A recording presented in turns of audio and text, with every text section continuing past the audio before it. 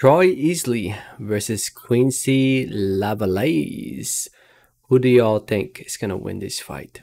Before I get more into the video, I just want to say thank you. Thank you so much for watching. Please subscribe for more boxing and please hit that like button. It helps out the video. It helps out the channel. I'd really appreciate it.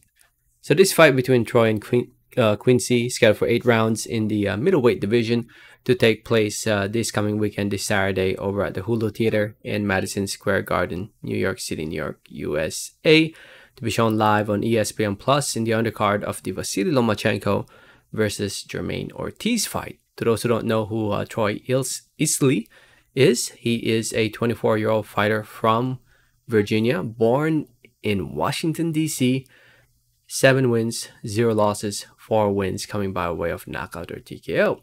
He is coming off a unanimous decision win against Victor Tony back in August. So far as a pro, he's done pretty well, winning fight after fight. And now here he is fighting Quincy LaVallais, a 29-year-old fighter from Louisiana with a record of 14 wins, 3 losses, 1 draw, 9 wins coming by way of knockout or TKO. He's currently in a 2-fight winning streak. He won twice while he was in Colombia, fought twice within a week in Colombia, and you know he's in a winning streak since he lost to Xander Zayas back in March of this year. He's also lost to the likes of Norberto Casco and lost by split decision against Nanginov. But yeah, and now here he is fighting Troy Isley in the undercard of a big event. So based off what I've seen of LaVallais, I think he's definitely the toughest test of Troy Isley, at least right now for his professional career. I see LaVallais having moments here and there, but in the end, I still have to go with the A side, Troy Isley. It's a good measuring stick to see how good Isley really is.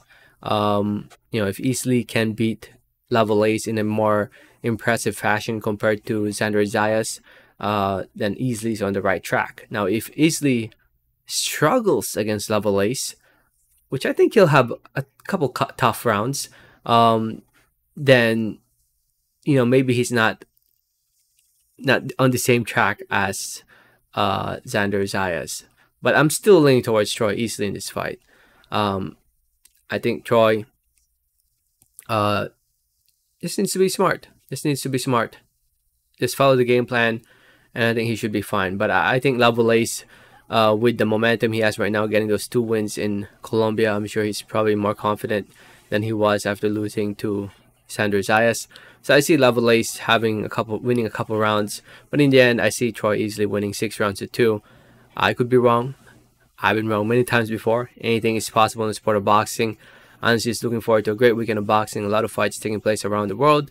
Let me know your thoughts in the comments. Thanks for listening. Thanks for watching. And like always, have a great day. Alright, thanks.